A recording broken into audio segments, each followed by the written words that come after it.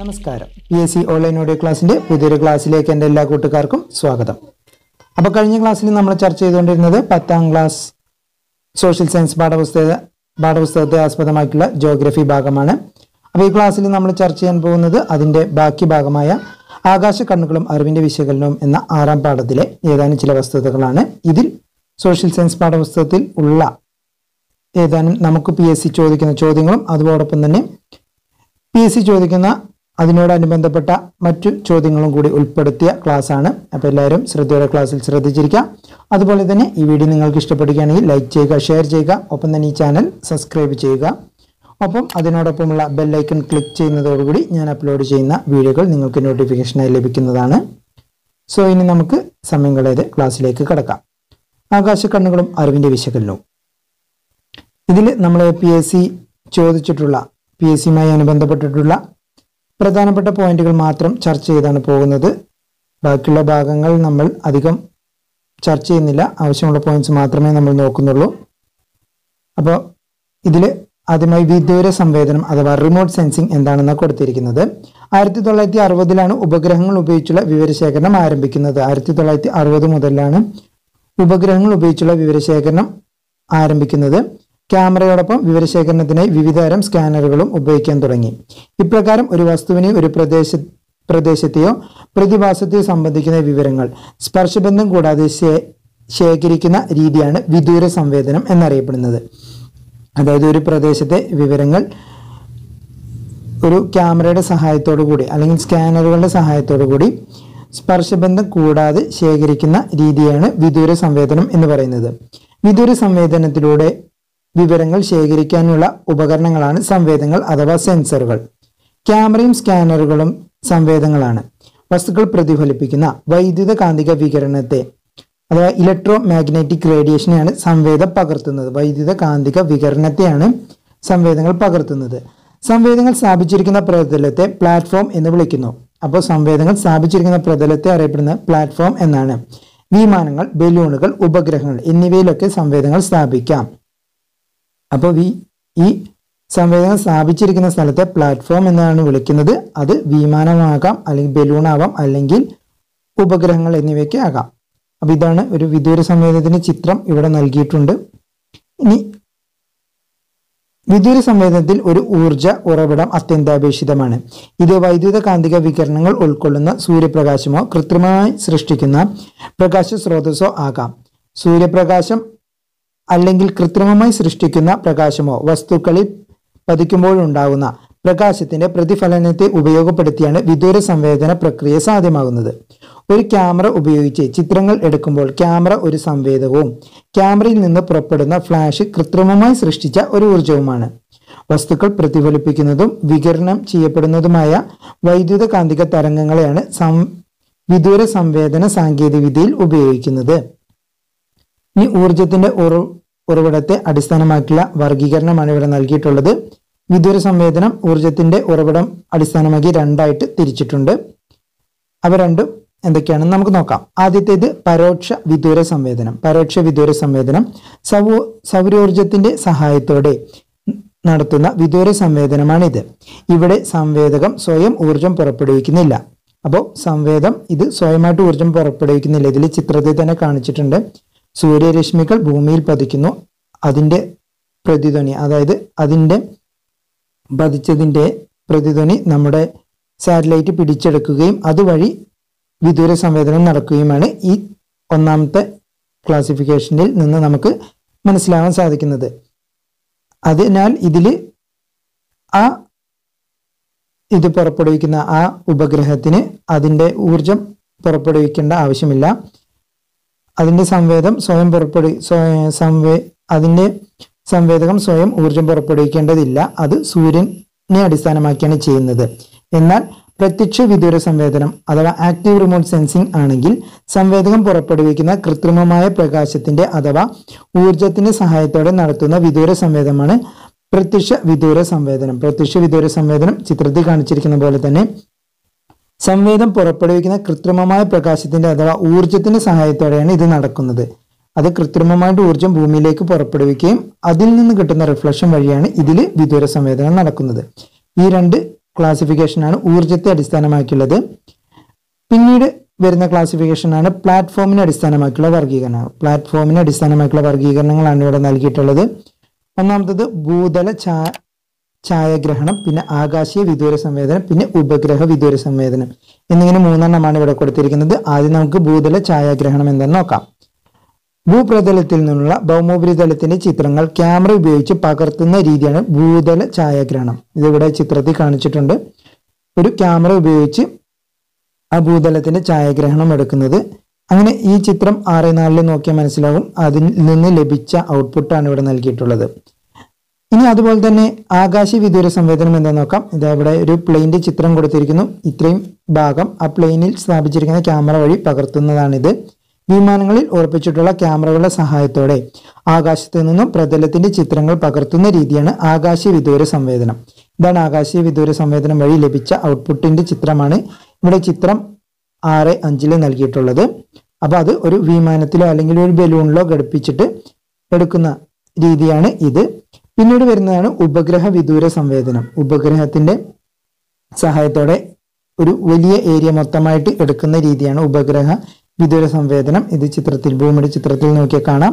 കൃത്രിമ ഉപഗ്രഹങ്ങളിൽ ഘടിപ്പിച്ചിരിക്കുന്ന സംവേദനങ്ങൾ വഴി വിവരശേഖരണം നടത്തുന്ന പ്രക്രിയയാണ് ഉപഗ്രഹ വിദൂര സംവേദനം. അതുവഴി എടുത്ത ചിത്രമാണ് ഇവിടെ കൊടുത്തിരിക്കുന്നത് 6.6. ഒരു ഭൂപ്രദേശത്തിന്റെ പരമാവധി ദൂരം നമുക്ക് പരമാവധി എടുക്കാൻ കഴിയുന്ന ഒരു രീതിയാണ് ഉപഗ്രഹം വഴിയുള്ള വിദൂര സംവേദനം. അപ്പോൾ ഇത്രയൊക്കെയാണ് വിവിധ തരത്തിലുള്ള സംവേദനങ്ങൾ. ഇനി നമുക്ക് ആകാശീയ വിദൂര സംവേദനം, അതായത് ഇവിടെ നൽകിയിട്ടുള്ള വിമാനത്തിൽ ചിത്രങ്ങൾ എടുക്കുന്ന രീതിയാണ് ആകാശീയ വിദൂര സംവേദനം എന്നുള്ളത്. അപ്പൊ അത് എന്താണെന്ന് നമുക്ക് വിശദമായിട്ട് നോക്കാം. താരതമ്യേന വിസ്തൃതി കുറഞ്ഞ പ്രദേശങ്ങളെ വിവര ശേഖരണത്തിനാണ് ആകാശീയ വിദൂര സംവേദനത്തെ നാം ആശ്രയിക്കാറ്. താരതമ്യേന വിസ്തൃതി കുറഞ്ഞ പ്രദേശങ്ങളുടെ വിവരശേഖരണത്തിനാണ് ആകാശീയ വിദൂര സംവേദനത്തെ ആശ്രയിക്കാറ്. നമ്മുടെ ആവശ്യാനുസൃതമായി ഏത് പ്രദേശത്തിന്റെ വിവര ശേഖരണം വേണമെങ്കിലും ഇത്തരത്തിൽ നടത്താം എന്നതാണ് ഇതിന്റെ നേട്ടം. വിമാനങ്ങൾ കടന്നുപോകുന്ന പ്രദേശങ്ങളുടെ തുടർച്ചയായുള്ള ചിത്രങ്ങൾ ലഭിക്കുന്നു എന്നതും ഈ രീതിയിലുള്ള മേന്മയാണ്. തുടർച്ച നിലനിർത്തുന്നതിന് സ്റ്റീരിയോസ്കോപ്പിന്റെ സഹായത്താൽ ത്രിമാന തല വീക്ഷണം ലഭ്യമാക്കുന്നതിനു വേണ്ടി ഓരോ ആകാശീയ ചിത്രത്തിലും തൊട്ടുമുമ്പ് ചിത്രീകരിച്ച പ്രദേശത്തിന്റെ ഏകദേശം 60% ഭാഗം കൂടി പകർത്തിയെടുക്കാറുണ്ട്. ഇതിനെ ആകാശീയ ചിത്രീകരണങ്ങളിലെ ഓവർലാപ്പ് എന്ന് വിളിക്കുന്നു. ആകാശീയ ചിത്രങ്ങളിലെ ഓവർലാപ്പ് എന്ന് വിളിക്കുന്നത്, അതായത് ഒരു ചിത്രം ഇതാ ഇവിടെ ചിത്രത്തിൽ നൽകിയിരിക്കുന്നത് നോക്കാം. ഒരു ചിത്രം എടുത്തതിന്റെ ഏകദേശം 60% അടുത്ത ക്യാമറയിൽ നിന്നും പകർത്തുന്നത്. അതായത് എ എന്ന ഭാഗത്ത് എടുത്തിരിക്കുന്ന ഒരു ക്യാമറയാണ് ഇവിടെ മുകളിൽ സ്ഥാപിച്ചിരിക്കുന്ന ക്യാമറയിൽ നിന്ന് എ എന്ന ഭാഗത്ത് എടുത്തിരിക്കുന്ന ചിത്രമാണ് ഇവിടെ കൊടുത്തിരിക്കുന്നത്. അതിന്റെ ഏകദേശം 60% ആണ് ബിയിലും, അതുപോലെ ബിയുടെ 60% സിയിലും ആണ് ഉൾപ്പെടുത്തിയിരിക്കുന്നത്. അങ്ങനെ ലഭിച്ചിരിക്കുന്ന ചിത്രങ്ങളെ ഈ എടുക്കുന്ന രീതിയാണ് ആകാശത്തിലെ ചിത്രങ്ങളുടെ ഓവർലാപ്പ് എന്ന് വിളിക്കുന്നത്.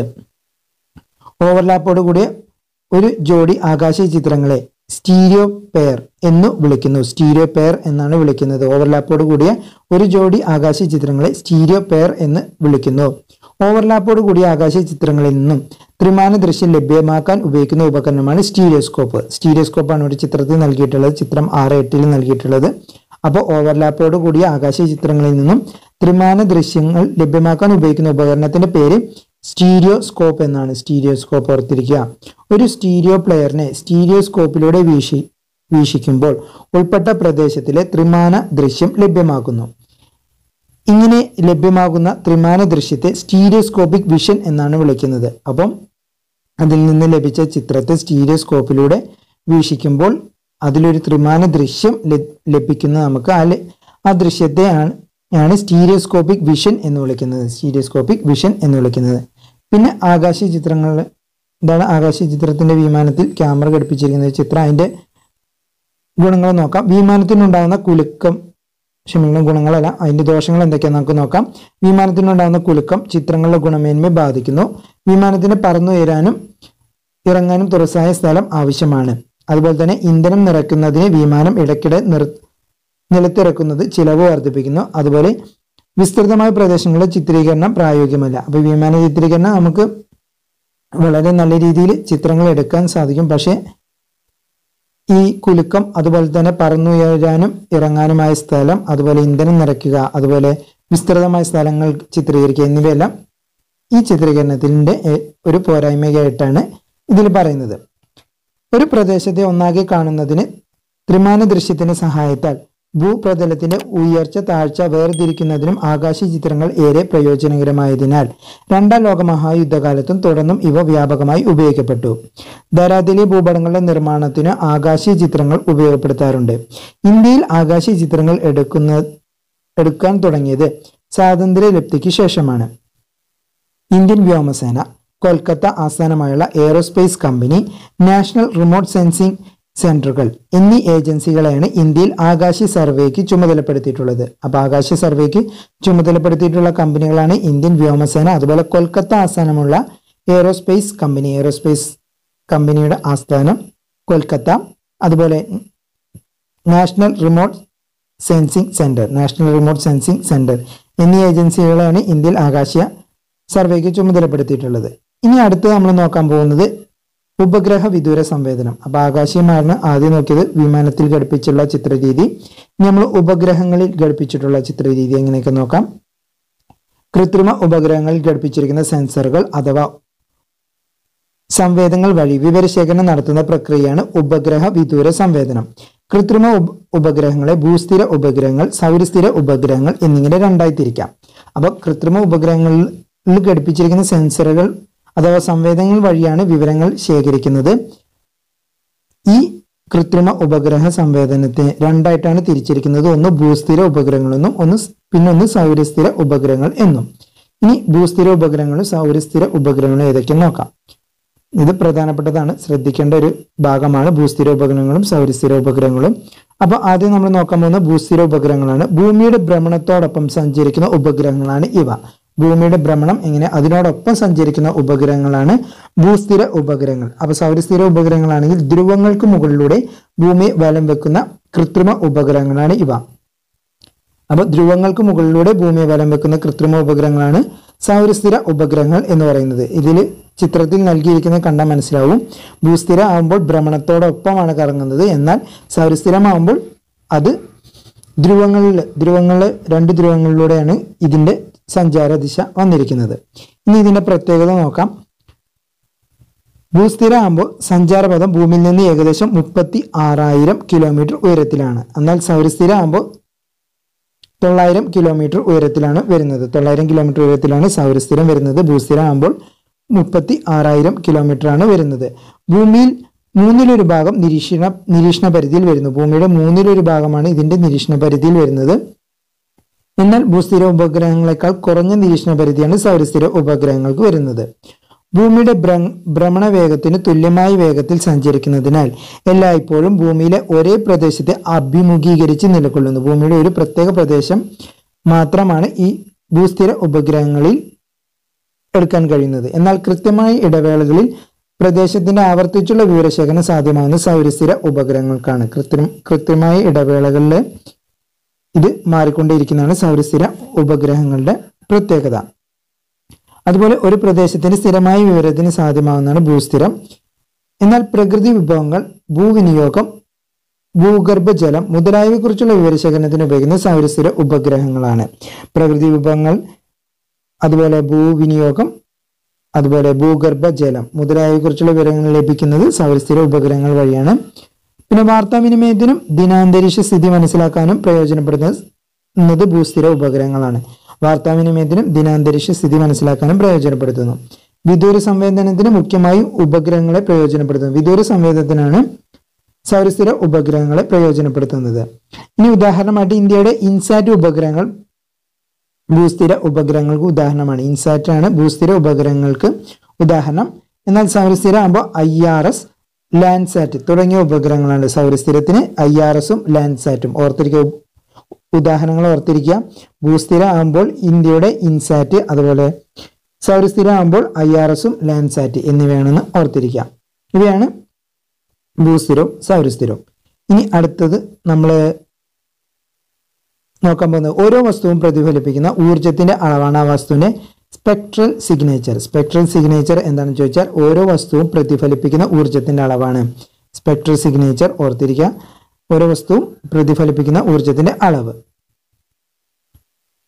കൃത്രിമ ഉപഗ്രഹങ്ങൾ ഘടിപ്പിച്ചിരിക്കുന്ന സെൻസറുകൾ ഭൂതലത്തിന്റെ വിവിധ വസ്തുക്കളെ അവയുടെ സ്പെക്ട്രൽ സിഗ്നേച്ചറിന്റെ അടിസ്ഥാനത്തിൽ തിരിച്ചറിഞ്ഞ് വിവരങ്ങൾ സംഖ്യാരൂപത്തിൽ ഭൂതല കേന്ദ്രത്തിലേക്ക് എത്തിക്കുന്നു.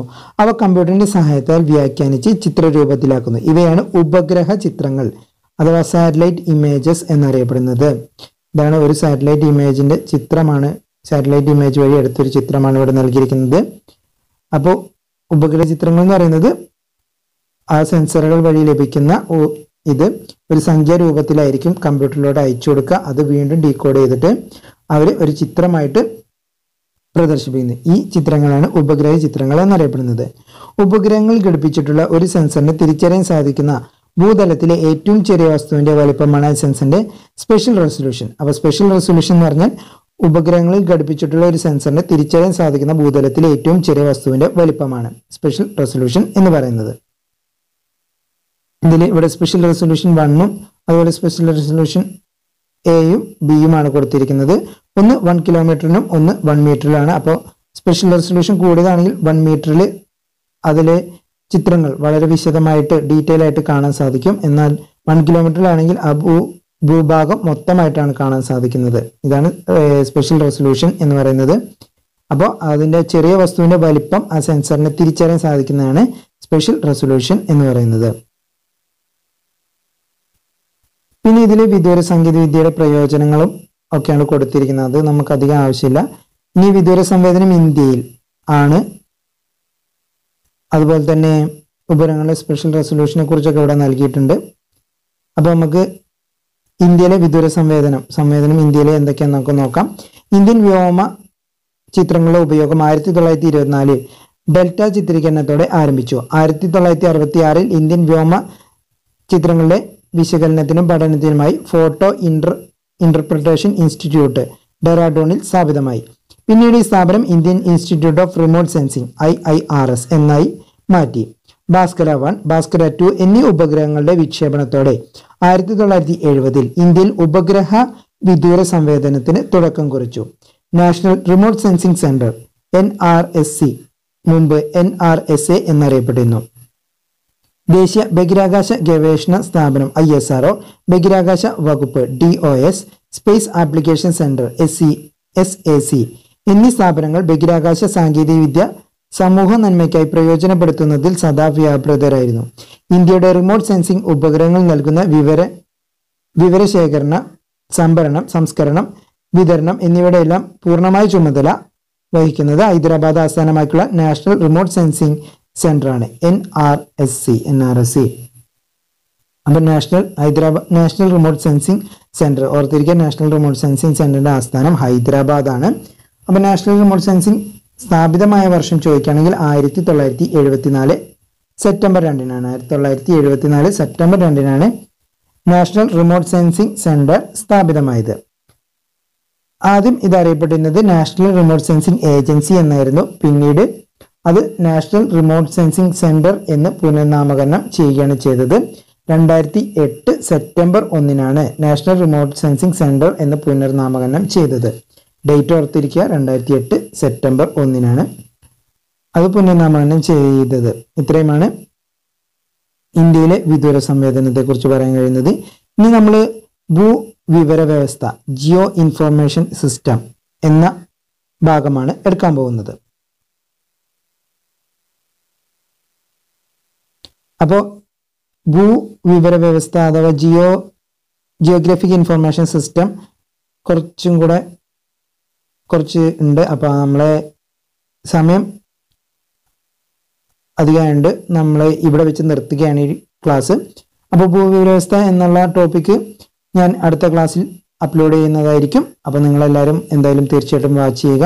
അതുപോലെ തന്നെ ഇതിനു മുമ്പ് ഞാൻ അപ്ലോഡ് ചെയ്തിട്ടുള്ള വീഡിയോകൾ കാണാത്ത കൂട്ടുകാരുണ്ടെങ്കിൽ ദയവ് ചെയ്ത് അത് വാച്ച് ചെയ്യുക. അതിൽ PSC ചോദിച്ചിട്ടുള്ള പരമാവധി PQ ക്വസ്റ്റ്യൻസും ഒക്കെ ഉൾപ്പെടുത്തിയ ക്ലാസ് ആണ്. അപ്പോൾ എല്ലാവരും വാച്ച് ചെയ്ത് സപ്പോർട്ട് ചെയ്യുക. ഇത്രയും പറഞ്ഞുകൊണ്ട് ഞാൻ ഇന്നത്തെ ക്ലാസ് നിർത്തുകയാണ്. ഈ ക്ലാസ് നിങ്ങൾക്ക് ഇഷ്ടപ്പെടുകയാണെങ്കിൽ ലൈക്ക് ചെയ്യുക, ഷെയർ ചെയ്യുക, ഒപ്പം തന്നെ ഈ ചാനൽ സബ്സ്ക്രൈബ് ചെയ്യുക. ഒപ്പം അതിനോടൊപ്പമുള്ള ബെല്ലൈക്കൺ ക്ലിക്ക് ചെയ്യുന്നതോടുകൂടി ഞാൻ അപ്ലോഡ് ചെയ്യുന്ന വീഡിയോകൾ നിങ്ങൾക്ക് നോട്ടിഫിക്കേഷനായിട്ട് ലഭിക്കുന്നതാണ്. സോ ഇനി അടുത്ത ക്ലാസ്സിൽ കാണും വരെ എല്ലാവർക്കും ശുഭദിനം നേർന്നുകൊണ്ട് ഞാൻ നിർത്തുന്നു. നന്ദി, നമസ്കാരം.